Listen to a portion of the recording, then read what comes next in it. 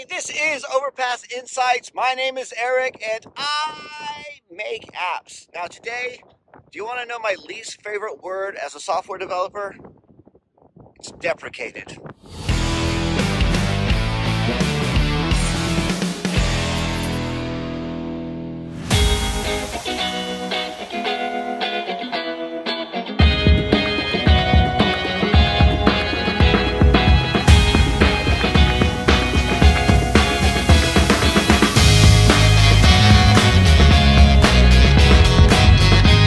Okay, so today I am coming to you from Ilfracombe, which is, I think I'm pronouncing it right. I keep mispronouncing it, which is a small seaside town in North Devon in England. I'm out here just, out here with a friend, just traveling a little bit, seeing the sights. And I tell you what, visiting a seaside English town in October, I mean, you can see the weather is beautiful and the streets are empty, but the hotel room, very cheap. So it's still pretty nice, but yeah, it's a bit rainy and stuff here today. Anyway, it's nice if you have a chance to visit.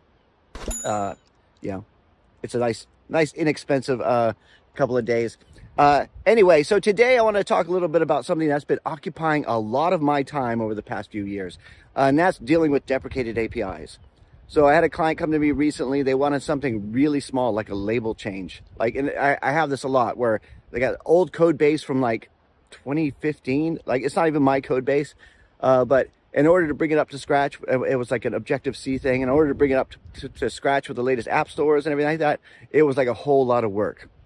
Because at first, you give a ballpark estimate, you think, label change, that shouldn't be too hard. And then you start trying to compile it. And then days later, you're still like, dude, it's going to cost whatever. It's going to cost in the hundreds or the thousands just to get this label changed. Do you really, really need it? Now, back when I started in software development, there was kind of this myth with where we'd write something once and it would just always run. And I do have some bits of code out there that run all the time. I got some Google Apps scripts that they continue running and sending me emails and daily reports every day, which I wrote this thing back in 2014. And that's, it's pretty cool. Yeah. But a lot of the things we get an email from Azure or from Firebase or from whatever backend system saying, oh, we're deprecating this API or we're making these minor changes. You need to bring it up to speed with this and all this kind of stuff. A lot of it has to do with privacy and security. But it's one of these things you have to think about if you're dealing with client projects, because even like you're trying to quote based on the work that you did maybe 3, 4, 5 years ago, and just, okay, I know the code base really well, but you need to put that thing in the compiler, make sure it runs, and ideally get it uploaded to Google Play or the App Store. If it's an app, sometimes it's not. Sometimes it's on a server infrastructure, just to make sure that they don't kick up any fuss about it. Back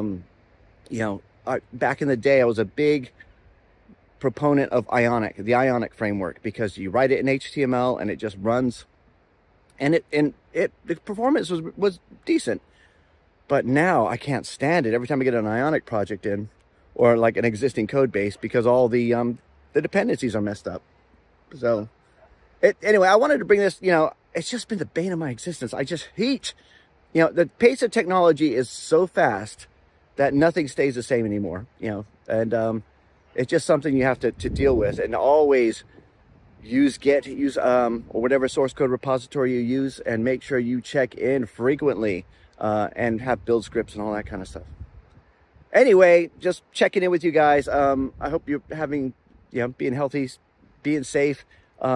Let me know what kind of issues you've had with deprecated, because I got a lot of Google Play apps that I just never even bothered bringing up to scratch with the latest Android versions, Android 33 and all that stuff. So anyway, I hope you guys are staying healthy, staying safe. That is it for today. I'll talk to you again next time.